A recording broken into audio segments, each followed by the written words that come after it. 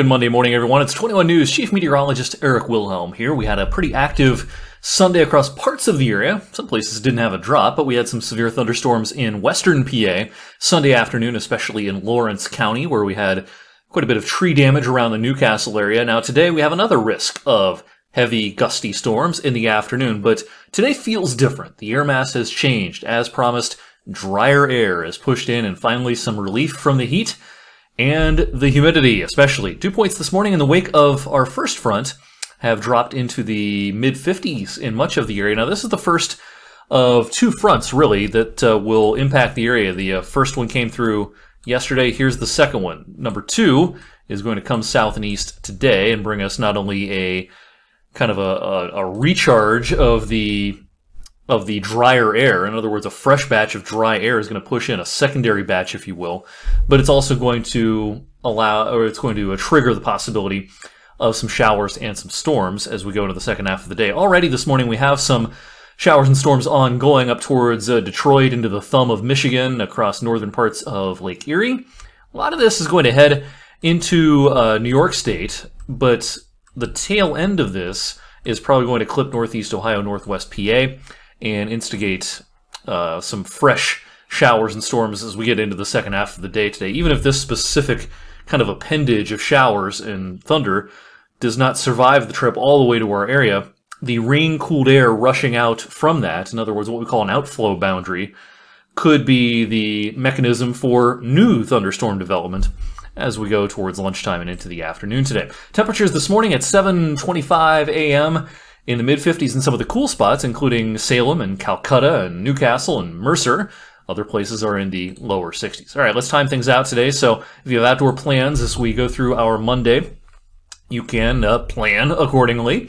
We're going to be dry for the next few hours. Shower chances increase a little bit towards lunchtime as that appendage, that line of showers, pushes south. Now, these may impact parts of our area as early as late morning, 11 to noon or so.